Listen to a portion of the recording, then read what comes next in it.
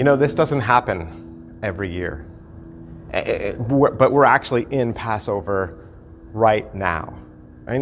The Jewish Passover. The Jewish Passover this year in 2020 ends on the 16th. And I know we talked about Passover this last Sunday when we talked about the triumphal entry. We talked about how Jesus makes his way into Jerusalem. The people pick up palm branches and they shout, Hosanna. And during this time, we know that on Wednesday of that same week, Jesus sits down with his disciples and they break bread and they eat lamb and they pass the cup and they share in this holiday meal. It's very similar to our Thanksgiving because they're giving thanks, right? They're giving thanks and they're eating this meal in remembrance of their shared cultural history. So I think there's this possibility that we get the wrong picture in our heads when we think about Passover. We think of it as being happy. We think of it as being a celebration. And I do think, no, for the Jews at that time, when Jesus comes through, they are happy and they are celebrating and they are thankful. But that's not how Passover started. And it's so interesting. No, interesting is the wrong word. It's amazing how we, as a nation, are in Passover right now. So let me tell you a story. Once upon a time, there was a famine in all the land. And there was a man named Jacob who took his family to Egypt to find food. Now, one of their own, another man named Joseph, found favor with the Egyptians, and he was able to provide for his people. And the nation of Israel grew and grew. And once Joseph died, Egypt grew fearful of the Hebrew people and enslaved them. And then along comes a man who could free them, a man who could be their savior. And he was a guy named Moses. And over the course of the negotiations that Moses had with Egypt, God unleashed 9 plagues, but nothing worked. The Pharaoh was so stubborn, and he was unwilling to let the Hebrew people go. So God sent his last plague, one that was different from all the rest. God sent death. Now, this death was unlike any of the other plagues that had come before. First, because it didn't discriminate. Death didn't necessarily go after the elderly. Death didn't necessarily go after those who were sick. Second, there was very little warning. People knew it was coming, but they had only hours to prepare. But what was also interesting was there was actually a way to escape it. There was a way for death to pass over you and those in your house. God tells Moses in Exodus chapter 12, "For I will pass through the land of Egypt that night, and I will strike all the firstborn in the land of Egypt, both man and beast, and on all the gods of Egypt I will execute judgments. I am the Lord. The blood shall be a sign for you on the houses where you are, and when I see the blood, I will pass over you, and no plague will befall you to destroy you when I strike the land of Egypt. Take a bunch of hyssop and dip it in the blood that is in the basin, and touch the intel and the 2 doorposts and the blood that is in the basin. None of you shall go out of the door of his house until the morning." Does that give you chills? It does me. I mean, how often do we read Bible stories and they're just stories? And when we read about heroes and heroines and romance and betrayal, and we read these stories of slavery and mighty miracles, and we, all the time, we're the outsider. We read these stories with a book that's propped open in our lap, And then when we finish, we just close the book and we get up and we go on with our life. And sometimes we think to ourselves, that's not my life. That's not the life that I'm living right now. But we are literally in Passover right now. Not the Jesus riding into town Passover, no palm branches, no cheering. No, not that Passover. The first Passover. The everyone scared and hiding in their house Passover. The one where everybody is just waiting for death to leave. The one where we're all waiting for freedom. There was one more piece of instruction for the Hebrew people, a cure, if you will, that could save everybody in the house. They had to wash blood across the doorposts of their house. And not just any blood. It had to be the blood of a perfect lamb. The family was instructed to take a perfect lamb, to kill it, and it was said to do it between the two evenings, so kind of like at dusk, at nightfall, somewhere maybe around 6 p.m. Exodus 12 verse 7 says, "Then they shall take some of the blood and put it on the two doorposts and the lintel of the houses in which they eat it. They shall eat the flesh that night, roasted on the fire. With unleavened bread and bitter herbs they shall eat it. Do not eat any of it raw or boiled in water, but roasted, its head with its legs and its inner parts. And you shall let none of it remain until the morning. Anything that remains until the morning you shall burn." So the blood is painted on the sides and top of their door frame. And they were to eat the lamb that night at dinner. And everyone's supposed to clean their plate, no leftovers. And God tells them to eat this meal with two other things, unleavened bread and bitter herbs. And both of those side dishes were symbols of sin and bitterness and sadness. The Bible continues, "In this manner you shall eat it, with your belt fastened, your sandals on your feet, and your staff in your hand. And you shall eat it in haste. It is the Lord's Passover. For I will pass through the land of Egypt that night, and I will strike all the firstborn in the land of Egypt, both man and beast. And on all the gods of Egypt I will execute judgments. I am the Lord. The blood shall be a sign for you on the houses where you are. And when I see the blood, I will pass over you, and no plague will befall you to destroy you when I strike the land of Egypt." God says, be ready to go. A little later in the New Testament, Jesus will tell his disciples, "No one who puts his hand to the plow and looks back is fit for the kingdom of God." But also notice that God says, "When I see the blood." He doesn't say, "When I see you." He doesn't say, "When I see your house," or "When I see the people in your house." He says, "When I see the blood, I will pass over you." God makes a point to say, it's the blood of the perfect lamb that is seen. The blood is to be painted on the outside. And when I see the blood of the perfect lamb, I will remove death from you. I will spare you. I will save you. You will be free. Jesus celebrates the Passover meal again with his disciples. And I wonder how many of them, as they are eating and drinking and laughing and celebrating at this holiday meal, remember the first day when this all began, when John the Baptist sees Jesus coming up over the hill, and John stretches out his finger and says, "Behold, the Lamb of God who takes away the sins of the world." So at this time in our worship service, it seems only fitting that we would share a moment of communion together as a church. And so I hope you have some elements ready. We've been telling you this past week just to have some bread and something to drink, something that can represent the body and the blood of Christ. And if you don't have those things, you can hit pause right now on the screen and just run and grab those things and bring them back.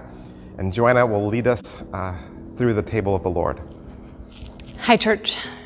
It is good to be with you. I wish that we were together, that we were here in the same room, but celebrating communion together is something that has deep connectedness already built into it. It isn't something where we have to sit in the same room with someone to be united with them, because really when we take communion on any Sunday morning, we are also sharing communion with other believers, brothers and sisters in Christ all over the world who are sharing in this table and in this remembrance, and also all of the people who have gone before us. Some of my earliest church memories are taking communion, sitting by my grandparents, or sitting with other faithful Christians that walked with me. And I know that there were so many more before that. And so even though we might not be all together, we are united. And that is one of the things that Christ prayed for his church. He wanted us to be united, and this is a way of doing that. And so I hope that you are prepared and you are ready, that you have some elements, you have some bread and cracker, or you have something to be able to represent Christ's body, and then you have the juice, that you have something to represent his blood. So you have either some juice or wine, and that you are prepared to be able to have those elements together. So would you pray with me? Father, we ask that you would bless this time, that even though we are not present and together in one room, that you would unite us, and that our hearts would be joined together in you, and that we would have one purpose and one goal, and that would be to give you glory and honor and praise, and that we are just able to show you with our actions that we love you and thank you so much for the sacrifice of your Son on the cross. In your name we pray, amen. So that Holy Week of Jesus's, his last week as he was headed to the cross, he celebrated the Passover that David spoke about. He celebrated that with his disciples, and they gathered together in an upper room, and he had his disciples with him. And Matthew records that they were together. Now, after he was eating, Jesus took the bread, and after blessing it, he broke it and gave it to his disciples and said, "Take and eat, this is my body." And he took a cup, and when he had given thanks, he gave it to them, saying, "Drink of it, all of you, for this is my blood of the covenant, which is poured out for many for the forgiveness of sin. I tell you, I will not drink again of this fruit of the vine until that day when I drink it new with you in my Father's kingdom." And so, while they were together, Jesus gives new meaning to the Passover celebration. They had celebrated Passover their whole lives as young Jewish men, and that they were able to know that, and they knew that story of the Israelites. But what stands out when you read that is that Jesus is saying, "my body and my blood." And I'm sure maybe the disciples had a little bit of pause in that moment, and that they were wanting to have that revelation to be able to understand more fully what was about to happen. And that in the weeks and years and months that transpired after that, that they would understand and be able to remember back. And all of a sudden, that Passover meal would just take on a whole new meaning, and it would make so much sense. After he has Passover with his disciples, he teaches them, and he gives them this one great, big, long teaching. And it is recorded in the book of John, starting with chapter 14. And then at the beginning of 15, he says some words that have really resonated with me during the time that we're experiencing. Jesus says, "Abide in me, and I in you. As the branch cannot bear fruit by itself unless it abides in the vine, neither can you unless you abide in me." And then later in chapter 15 at verse 12, he continues, and Jesus says, "This is my commandment, that you love one another as I have loved you. Greater love has no one than this, that someone lay down his life for his friends." And I think right now, while we're all under these stay-at-home orders and to be practicing social distancing, we feel like we are not really being productive and fruitful. We feel like we are not showing love. We feel like we are just disconnected and not really connected. But this verse came to mind and it made me pause, because Jesus is saying that the greatest love that anyone could do is that they would lay down their life, which we know in this story that he's days, hours away from doing that for us, that Jesus is about to head to the cross and ultimately give his life for us. But also, we have this opportunity, and while we are under stay-at-home orders, we have the opportunity to be able to lay down our lives, to lay down our schedules, to lay down our agendas and the things that we want, those freedoms, the ability to just plan our day and go about things and life as normal. But by not doing that, we have the ability to lay down our lives for our friends, for our family members, for those front care healthcare workers, and for the people with compromised immune systems, and really for our community and for our strangers, for people that we will never meet, but we have no idea how this sacrifice is really laying down our lives for others. And so I was just encouraged by that. And then also, it warmed my heart to know that that was also part of communion, that that was something that Jesus taught his disciples in that intimate group. And so while these pews are empty, I know that we are together. And so would you take the bread and have your wine or your juice, and would you pray with me? Father, we thank you. We thank you so much that your body was broken and that your blood was poured out, that by you being the perfect lamb, Jesus, that you are able to provide forgiveness for many. Lord, you provide forgiveness for all, and that it is really just something that we have to accept and that we have to daily understand and realize that it is because of the grace of God, and that you are giving that to us, that we are able to have eternal life, that we are able to live an abundant and full life. And Lord, we thank you for that. We thank you for that sacrifice. We ask that you would take this time, that you would knit our hearts together. And we thank you so much for your sacrifice. In your name we pray. Amen. The body of Christ, given for you.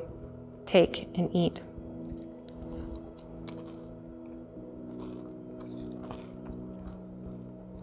The blood of Christ, given for you. Take and drink.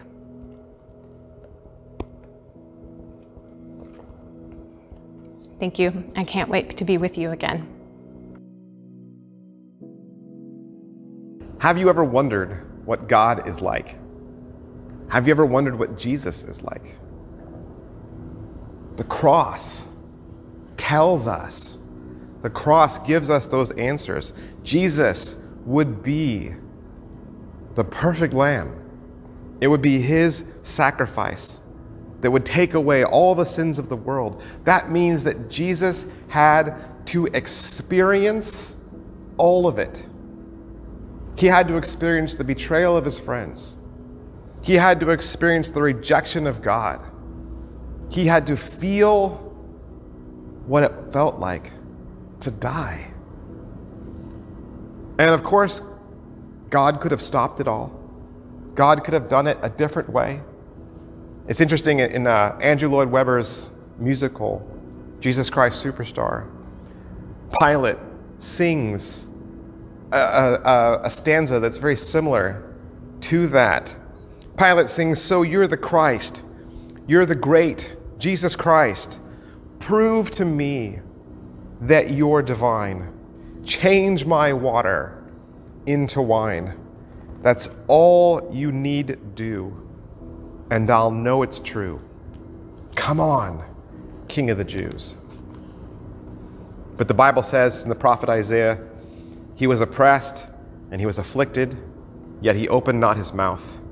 like a lamb that is led to the slaughter, and like a sheep that before its shearers are silent, so he opened not his mouth. Jesus had all the power. But in this moment, it was only the power to do nothing.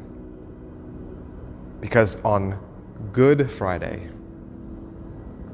Jesus dies.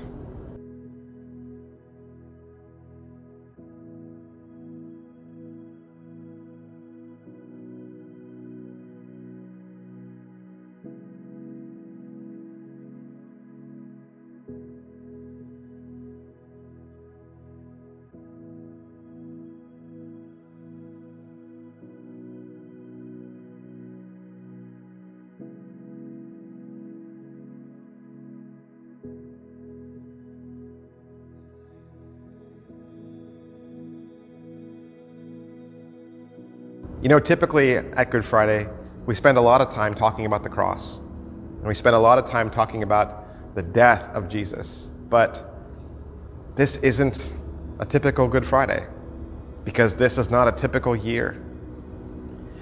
And I know it's going to feel weird. You know, Easter is in a couple of days. We're all going to wake up and it's going to be Easter. And in our heads, we're going to be thinking, I don't spend Easter at home. Right? I don't spend Easter watching TV or sitting and staring at my computer. I go to church. 6 out of 10 Americans go to church on Easter. This Easter, the number of people in a church is going to be very, very small. But that first Easter, the very first Easter where Jesus raises from the grave, the first Easter was also not a celebration. Nobody was wearing pastel. Nobody was decorating with lilies. Nobody hid eggs. Nobody was planning on going to Grandma's house later that day. The first Easter, where were the disciples? They were all hiding in their homes.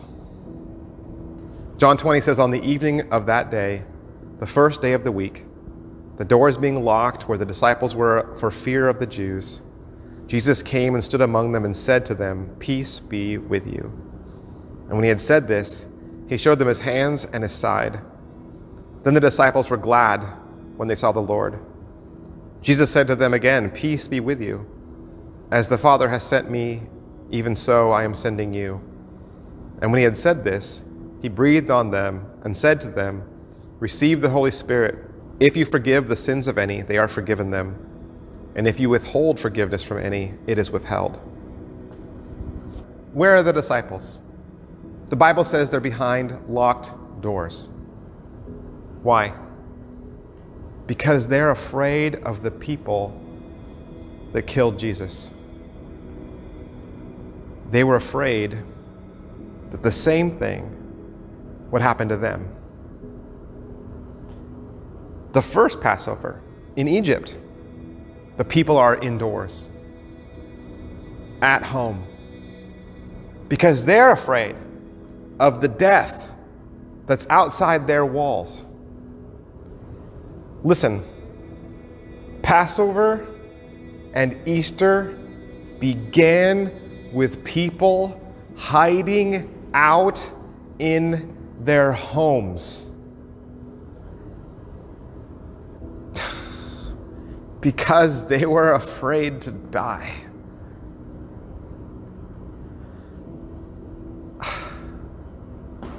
I tell you,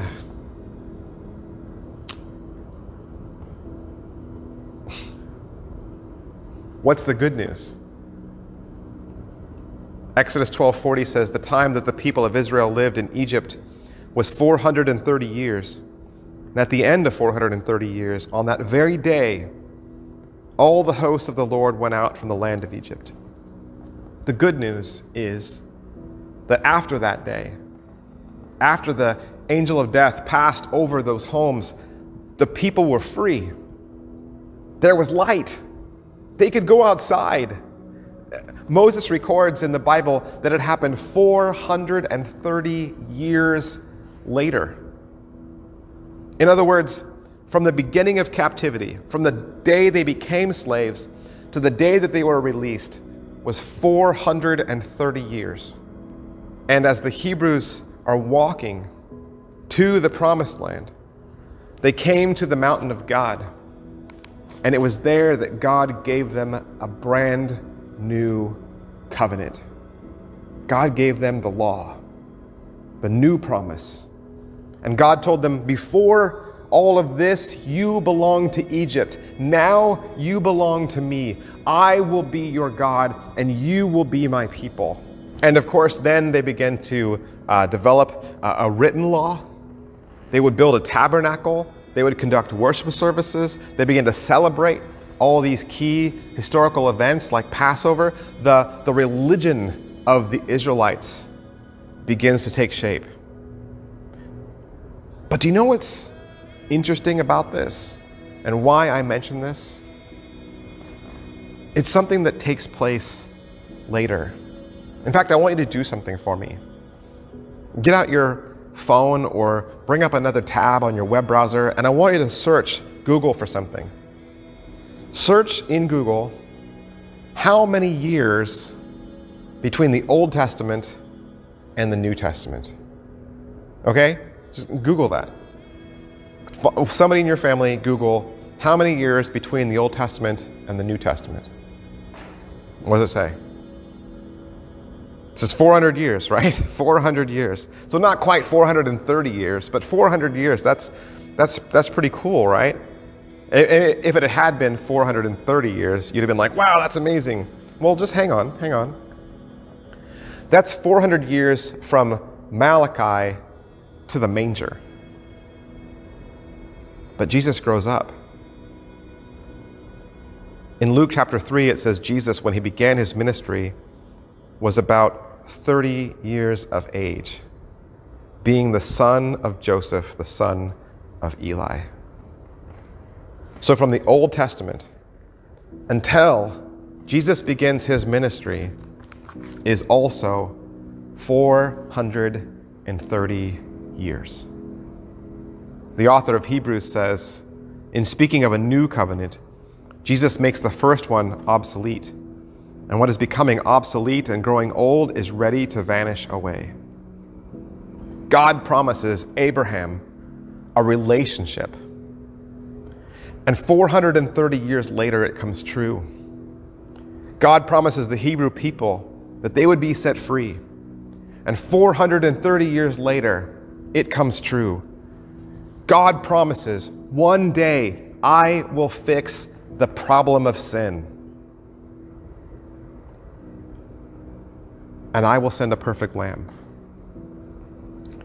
And you won't need to ever celebrate Passover again. And 430 years later, it comes true. I know you're at home. I know you're bored. I know we're all going a little stir crazy. But the good news is Easter is coming. Our God sets people free. The good news is our God keeps his word. And it always happens in his perfect timing. In fact, all of human history turns on this most significant event. All of the sacrifices of the Old Testament point to the cross. It goes all the way to Adam and Eve. What happens when they sin? God kills an animal and gives them clothes. And those garments cover their shame. Then we see the story of Isaac and Abraham. And Abraham takes his son up the mountain to offer a sacrifice. And Isaac looks around and says, Dad, you didn't bring an animal. And Abraham says in his wisdom, God will provide the lamb. Every animal offered, every animal sacrificed in the temple was a foreshadowing of God's final offering, his own son, the perfect lamb. And even though for the disciples now, in this moment as they hide out after having just watched Jesus die on the cross and all the events that are playing out, they don't think that any of this is good. You know, we call it Good Friday. But this weekend, I'm sure it didn't feel good for them as they are hiding out in their homes. But what they can't see, and what they can't even possibly understand, is that Jesus is already on his way. Jesus overcame the power of death, and he did that for us by raising from the dead. And now we that believe in him get to be adopted into his kingdom forever. The perfect Lamb became sin for us. Paul is going to summarize exactly what we've been talking about this evening. In Romans chapter 5, he says, "Since therefore we have now been justified by his blood, much more shall we be saved by him from the wrath of God. For if while we were enemies, we were reconciled to God by the death of his Son, much more, now that we are reconciled, shall we be saved by his life. More than that, we also rejoice in God through our Lord Jesus Christ, through whom we have now received reconciliation." A Good Friday service is not typically a service where there's a lot of rejoicing. In fact, we never end a Good Friday service on a high note. And sitting at home right now, you're probably not in a rejoicing mood. I get it. But if we're truly honest about the cross and what it means in our life, and if we reflect on God's perfect timing and that he keeps his word, I think there is a reason to celebrate. Our sins are forgiven because of the cross. We are taken in as God's children because of the cross. We get to inherit the kingdom of God because of the cross. So, may you this evening find peace among your worries. May you feel the protection of the cross. May you be encouraged when you put your finger in the holes of his hands. May you feel his love as you share a meal together in laughter. And may you have a blessed weekend and a wonderful Easter. Let's pray. Dear Lord, we might not be in a rejoicing mood. We might feel trapped and afraid, worried. We might feel hemmed in. We might even feel a little stir crazy and bored, maybe even at our wits' end. We don't feel like rejoicing. And even though Easter is coming on Sunday, we don't even know how to feel about it. It's not going to be the same. Life isn't the same right now. Lord, your cross reminds us that your Son suffers with us, that he experiences life with us, that he knows how we feel, and he shoulders our burden. No matter what we go through in this life, we know that your Son experienced more than we ever will. And he did that for us. He did that to shoulder our grief and to remove our sin and to reconcile us with our Heavenly Father. So no matter what happens, we have every reason to rejoice. We have every reason to still pick up a palm branch and shout, Hosanna, because our King is coming. Our King beat death. Our King beat darkness. Our King beat sin and famine and poverty and disease. And he did it all with love. Lord, we love you. And we love each other. These friends, these members of church that we haven't seen in forever. Lord, we just pray that you are with them right now and that you are comforting them right now. That if your hand is on their left shoulder, then mine is on their right. Encouraging them that we will get through this, that we will be together again, and that going forward every Sunday is Easter Sunday. Every Sunday is rejoicing. Every Sunday is resurrection. Every Sunday is new life. Every Sunday is new birth. But today, lead me to the cross, where your love pours down. Lead me to the place where you saved me. Prepare my heart for Easter. Prepare my heart for joy and celebration. We thank you for all that you give us, for every blessing. Amen. Thanks for worshiping with us this evening. Thank you for hanging out with us and continuing to watch. You know, you can always share this video on your social media walls so that your friends and family can see it as well. Hopefully it can be an encouragement to them. Come back on Easter Sunday. We will have Easter services at 10 a.m., both on YouTube and over on Facebook Live.